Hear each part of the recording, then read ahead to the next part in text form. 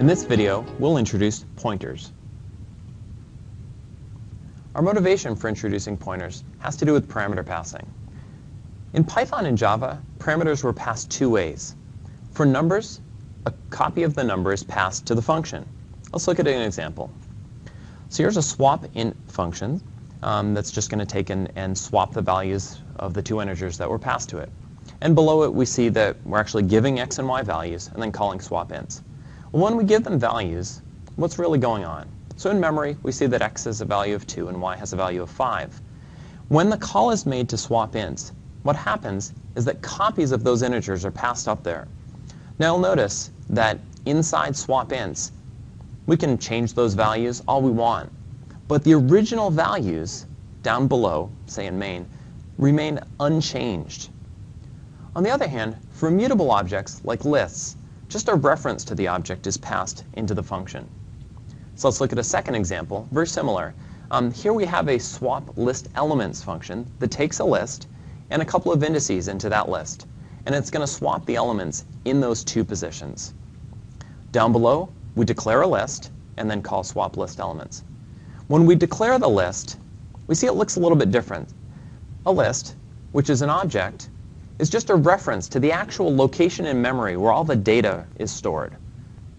So when we call the function, what's being copied is just the reference. Now you'll notice that I have two references, but the data is only stored in one place. In this example, when I switch the data inside the swap list elements function, it's swapped down below in main as well, since there's only one list. In C, you can get a reference to any variable, and these references are called pointers. Now there are a couple new terms that you'll need to be familiar with. The first is an address. An address is simply the location in memory of a variable. Second, a pointer is a variable that stores the address of some other variable. In C, we can get the address of any variable. If we pass a variable's address then as a parameter to a function, the function can then change the value of that variable. Let's take a look at the syntax. So here we have an integer, num, that's been initialized with the value 4. Now, we're declaring pnum to be of type pointer to integer. And you'll note that I'm using the asterisk, or the star, to declare the pointer. So I read this backwards. Pnum is of type pointer to int.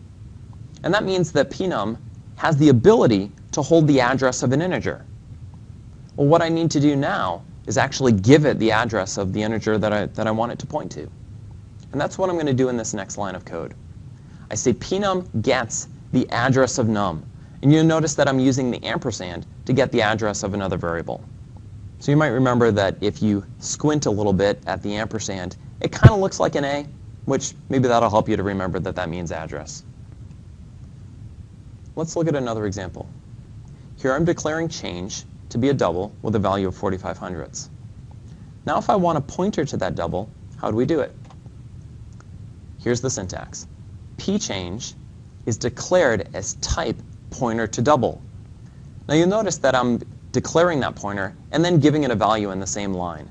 So I'm saying that that gets the address of change. We can see the green line here shows that pChange refers to the value change. What else can I do? You'll notice in this next line that I'm using the asterisk within an expression. That has a different meaning, and that's called dereferencing the pointer. I'm assigning a value to the variable to which pChange points. And in our example, we see that change no longer has the value of 45 hundredths, but now 6/10. Well, that's it. Until next time, I'm Matt.